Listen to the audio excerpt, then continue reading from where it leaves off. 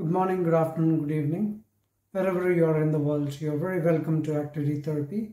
This week we are going to look at occupation and its relationship to occupational therapy.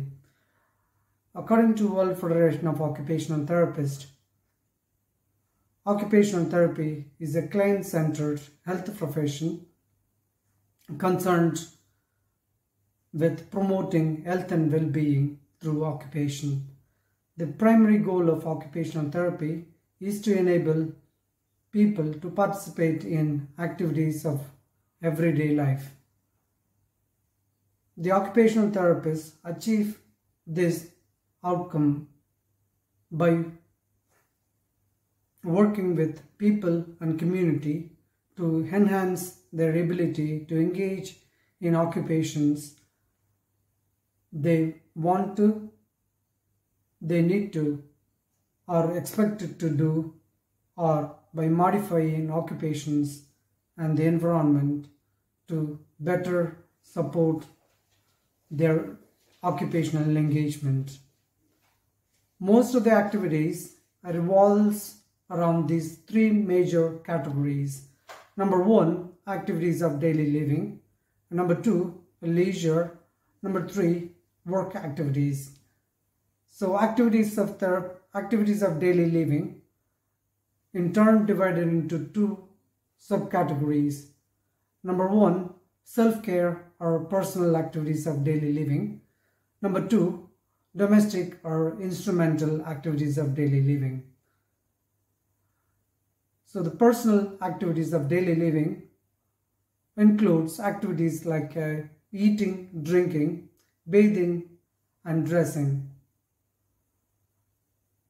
And whereas the domestic and or instrumental activities of daily living includes activities like cooking, driving, shopping and financial management. This is more like extra personal activities we do day-to-day life.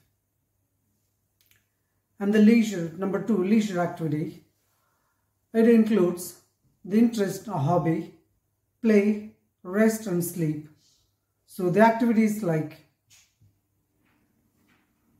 meeting friends, visiting family and reading books and watching televisions and engaging in social activities includes in leisure activities. Number three, work activities. It includes the preparatory activities like education, pre-vocational activities like training and placement activities. Occupational therapists work with the client to identify the occupations the client needs to engage in. And they identify the personal factors, which is intrinsic, and external factors or extrinsic factors in relation with the occupation and environment in which occupation occurs. In personal factors, there are a number of factors which needs to meet the demands of the occupation, namely the physical and cognitive abilities and emotional and spiritual abilities of the client, and also the external factors like the familial role and socio-economical factors and cultural and familial factors. So the occupational therapists meticulously work with the client to identify the factors impact their engagement in occupations. So in terms of the physical factors like reduced grip or dexterity or reduced reach, they could actually employ a device like a build-up cutleries in order to achieve their activity in feeding.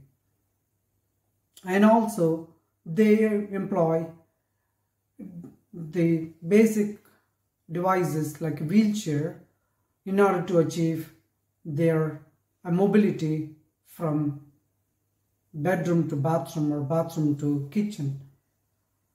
And in occupations, so they modify occupation in order to achieve occupational engagement. Like if someone has difficulty with their mobility level, if they want to get out of bed, get into the chair, whereas they could actually sit up, not able to mobile or walk.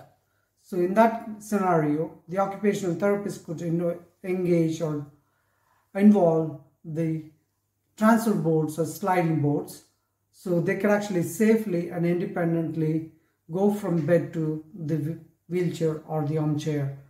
So they don't need to stand in order to achieve that activity. So it's in this scenario, the occupational therapist modifying the occupation according to the client's abilities.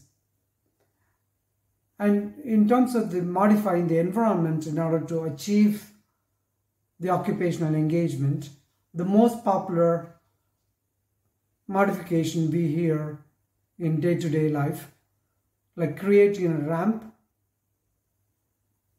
in home setup or in public places. And also things like stair lift and floor lift we hear time to time. They modify the environment to meet the client's needs so they can engage in occupations. So there are a number of technologies and strategies we could engage in order to facilitate these kind of engagements. So it's up to the occupational therapist to devise the strategy in collaboration with the patients and their clients to suggest and recommend. And ultimately, it is the choice of the individual and the client who is engaging in occupation. So it's directly linked with the patient's emotional and spiritual abilities, their mood and motivation, and the meaning, spiritual meaning of the occupation for them. Thank you for watching. Like, share, subscribe Activity Therapy for more of these inspirational videos. Thank you.